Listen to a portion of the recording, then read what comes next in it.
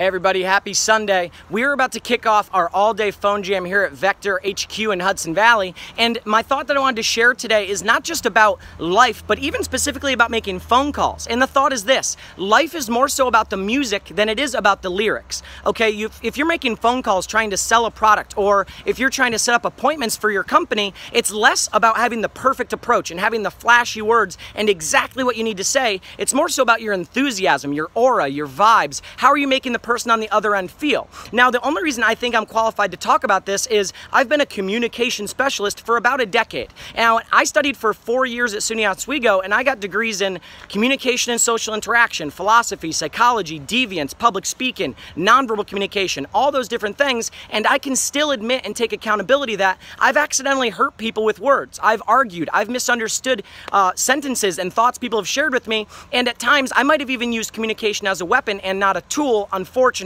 Now, what I've learned throughout my years of studying communication is that people don't care how much you know if they don't know how much you care. And number two is it doesn't necessarily matter what you say, but more so how you make people feel. So if you're doing a sales demonstration, can you make people feel lifted, elevated, good vibrations from you, even if you're messing up the whole thing? If you're a parent or a leader of an organization, even if you don't have everything perfect, it doesn't matter if people like your vibes, if they can pick up what you're putting down. So don't look so deeply into everything, okay? You could have more degrees than Fahrenheit in a certain topic, but even if you're so intellectual at it, you can't communicate it to people properly, they think you're a jerk, it doesn't matter. So think about how you're making people feel today. That's why I love Spanish music. I don't care if I know the words. To me, Spanish music is a painting and rap is an essay. Sometimes I love reading an essay. Ozuna is a vacation and Nas is the grind. So if you're a leader, you don't need to be perfect. Life is about being authentic.